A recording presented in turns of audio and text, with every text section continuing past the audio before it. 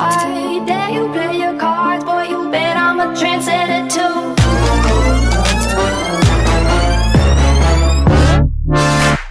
Fire when the strobe hits you. That's it, Brian? Yes. Bet you're looking for something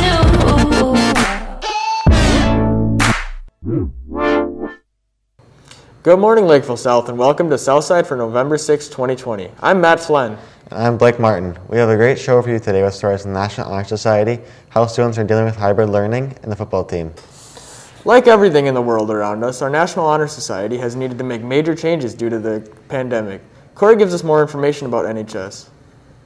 With the NHS induction ceremony coming around the corner, let's hear how COVID-19 has impacted their year. Obviously, COVID-19 has had a really big impact on the way we can function this year. For example, we cannot hold an in-person induction. This year it's going to have to be a virtual ceremony, so what we'll probably do is something similar to what they did for graduation in the spring, where we'll get a picture of each of our inductees and put together a little video for them to have. Let's hear about some NHS events that are happening this year. We have been approved to hold our blanket tying event. One event that I'm looking forward to for this year is the blanket tying event. We do this event every year and it's always a ton of fun and super beneficial, and we're hoping that we get to do more projects like that. One event that the NHS members hold annually is the sponsored food drive. Let's hear about when this is taking place. October 19th through the 30th. It's going to be a 2-week one this year because of kids only being here 2 times a week, so we've extended it to a 2-week time frame. The LSHS food shelf is always looking for personal care items, snack type items, things like that, canned meats. I hope the members of NHS have a great upcoming year, and I hope the food drive is successful. This is Corey Clays reporting for the Southside. Thanks, Corey. Thanks to everyone who donated food for the food drive, and thanks to NHS for giving back to our community.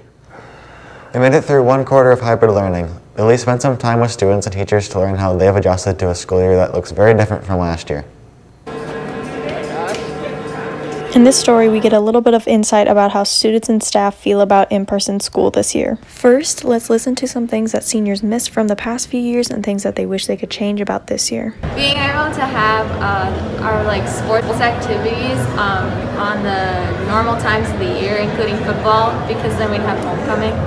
I would say the only things I don't like are we have to wear masks all the time, and I don't really hang around my friends a lot. We have to be very apart, which is not very fun.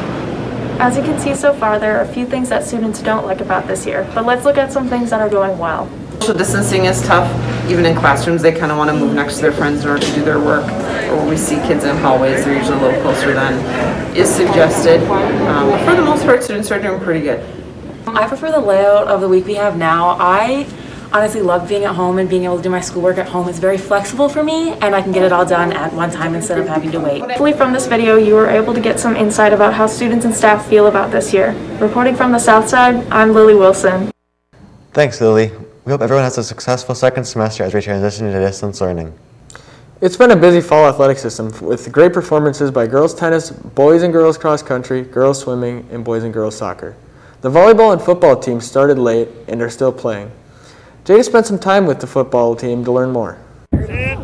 Recently, Lakeville South's football season has been moved back to the fall after an early decision to move it to the spring. I haven't noticed any change. Our coaches have been preparing us just like a regular season, whether it be in the spring, the fall, the winter, the summer. We're going to be practicing the same all the time. However, because of COVID, the season will look a lot different this year.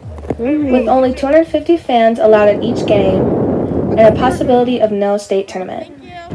I mean, it kind of sucks, but we're just grateful to be able to play. It's better than nothing at all. We still have sections and stuff. Due to COVID, there are also new protocols that the team now has to follow. Well, we have to take COVID precautions, right? So just like at school or just like any place you go, we ask our kids to bring masks to practice. We have to stay socially distant, so they're in different groups. And we have to sanitize all our gear and everything like that. So it's pretty revolutionized everything we do, but our kids have adapted well. At the late start to the season, and all the new rules added because of COVID, the players still remain optimistic for how the season will turn out. I mean, Hopefully we can ride it out the whole 6 games, not miss a single one. If so, we got a good chance of going the whole way. I'm Jada Bartok, reporting for the Southside. 1,000 miles an hour. Make him work. Go. Sit. Here go. Thanks, Jada. Good luck to the football team as they finish the regular season and prepare for the upcoming playoffs.